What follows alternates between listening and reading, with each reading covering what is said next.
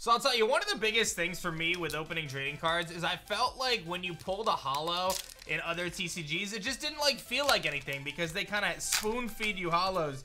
But in Elestrals, we try to make it so every single holo feels special again, like the old days. Let's take a look and see if I'm gonna get one of those today. We've got Zapter here, Pack-a-Day, Crackhead in the house, Sluggle into Typhlant. I'm a big fan of Typhlant. Smoltuga, of course.